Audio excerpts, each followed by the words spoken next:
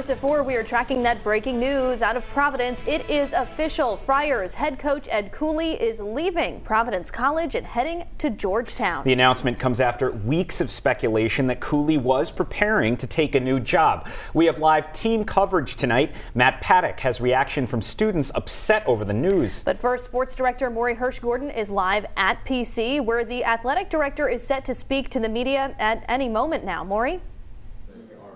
Yeah, Kim and Ted, that's right. We are here surrounded by local media in the lobby of the Ruane Practice Development Center here on PC's campus.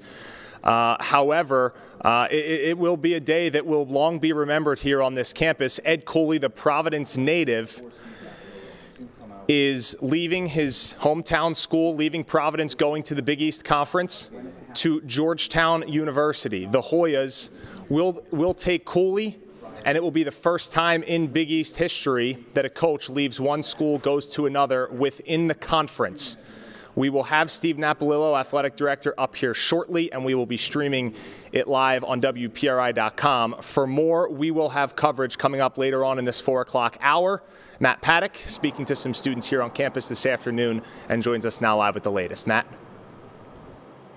Yeah, well, Maury, students have been dealing with a bunch of different emotions throughout the day, particularly over the past few hours, especially once that news of Ed Cooley leaving PC broke headlines.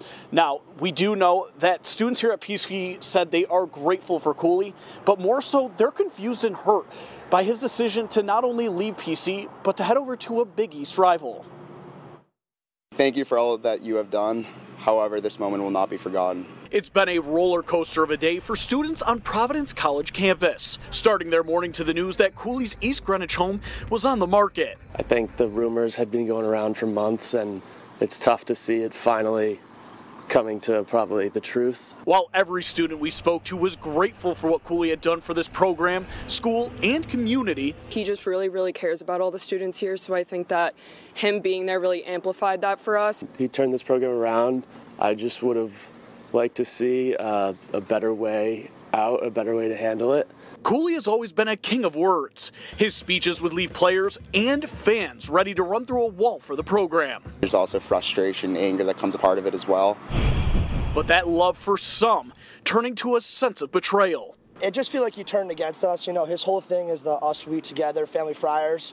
And he's been preaching that for however long he's been here, like 20 years, something like that.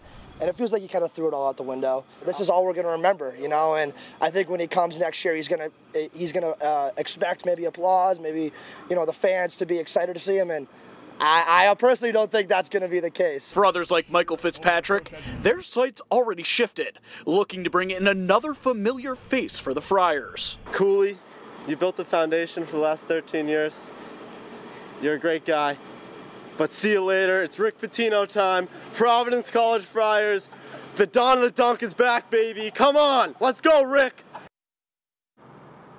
Well, the bad news for Michael Fitzpatrick there is that ESPN is reporting Rick Pitino has also signed with another school in the Big East. That's St. John's. But reporting live in Providence, Matt Paddock, 12 News.